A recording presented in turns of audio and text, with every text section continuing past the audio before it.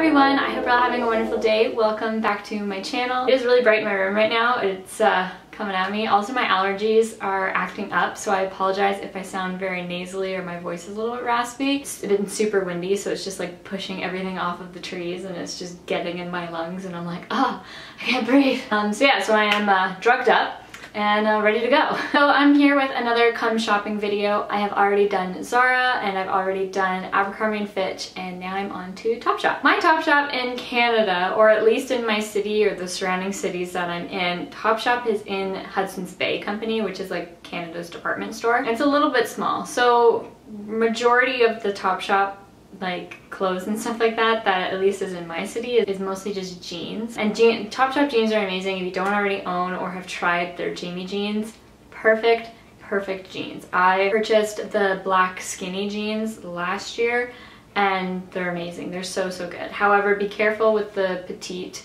regular, and long, because I bought petite and I really didn't need to because they shrunk. So they're a little short, so I like to wear them more in the summer than the winter. But anyway, I'm getting off track. So the majority of things that I tried on were kind of out of my comfort zone. I was more like pulling things off of the shelves that were different that I wouldn't necessarily buy, but I wanted to try on to see how that fit on my body and if I liked it, sort of thing. So the first thing that I saw was this graphic tee of Motley Crue. My boyfriend and his friends listen to a lot of Motley Crue, more just like the one song of Kickstart My Heart. I shouldn't say they listen to a lot of it. I don't even know if they know other Motley Crue songs. But anyway, so I saw this shirt and I thought it was pretty good, so I tried it on and everything. It's massive.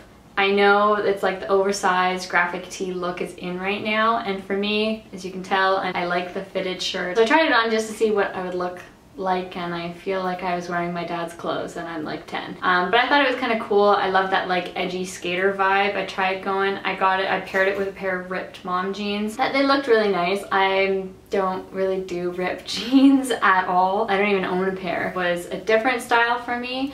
I liked it in some ways that I like tucked the shirt and like rolled the jeans, but in other ways I knew I wouldn't really wear it outside of the change room, so I didn't pick any of it up. The top was $49 or $48.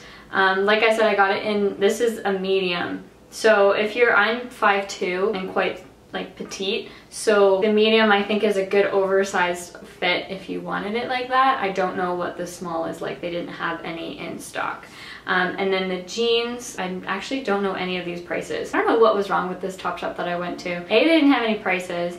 B, the change room was like on the other side of the thing. There was like TopShop sections along the way. Like it wasn't even like in the aisle. It was like in different sections, like Adidas would have like TopShop jeans section, and like the pajamas had like TopShop crop top section. So I'm like, wait, do I have to go around the whole store just looking for TopShop stuff? I was really confused what was going on, but I kind of think things were just kind of all over the place. But anyway, I'm gonna go online and look it all up, and I'll leave the prices and sizes and all that stuff down below in the description box so you can go check it out. I thought these jeans were nice. I'm not a huge fan of the rips, but they did fit really well. I think I'm a size 2. So the next thing that I tried on was this sweater dress. It was a long sleeve v-neck dress with buttons down the front. The buttons did not come off or anything like that. I don't have a lot going on here, so it was holding up nothing, and so my bra kept showing and it kept slipping. So it was very light, like a lightweight material. It had some kind of, it didn't have like shoulder pads, but it kind of stuck out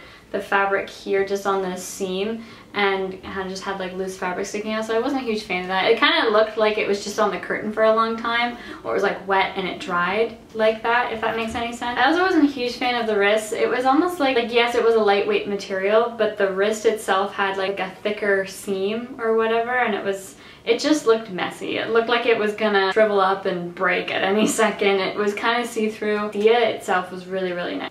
I just wasn't a huge fan of that, so watch out if you see it online and you're kind of interested in that. Sorry, that was probably like the worst review I've ever given to a dress or like an article of clothing. Yeah, I don't even know. Okay, then I tried on this other dress. I saw it on the rack and I was like, wow, this is kind of Like it's very pretty. And at first I was like, it kind of looks like a very old-fashioned like Little House on the Prairie kind of dress. And I didn't know if like that was really my style or I could pull it off. I was thinking like, okay, I could match it with like a belt. I could do that sort of stuff with it, but the high neck really threw me off. I love the open back detail. I think that was beautiful. Buckled up at the top here and zipped up by the skirt.